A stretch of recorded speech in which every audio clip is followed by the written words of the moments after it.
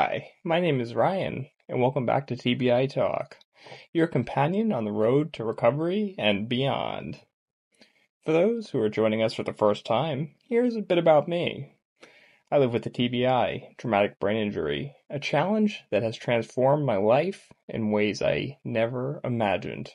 Here's a piece of wisdom that could be a game changer in your recovery journey. One thing that has been a cornerstone in my healing process is repetition, establishing a set schedule for every day.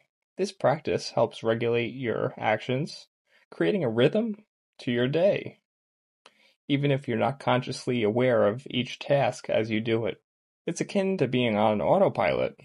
Your body remembers the motions, even when your mind is still trying to keep up. While initially, it may seem like an uphill battle to accomplish the tasks you set out to do, consistency makes it easier over time. But let's delve into the why behind this. Repetition is powerful because it taps into our brain's innate ability to adapt, a phenomenon known as neuroplasticity. With each repeated action, you are reinforcing neural pathways, making it progressively easier to perform that action as time goes on. When I talk about repetition, the deliberate practice of tasks that contribute to your goals, whether it's regaining motor skills, enhancing cognitive functions, or mastering a new skill.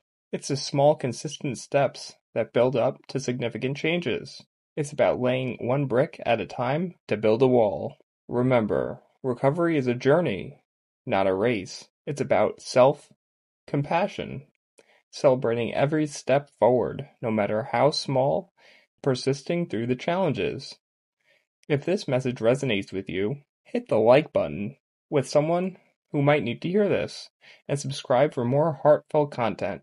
Your engagement helps us reach and support more people. Stay tuned for our next episode, where we'll explore cognitive rehabilitation exercises that aid in TBI recovery.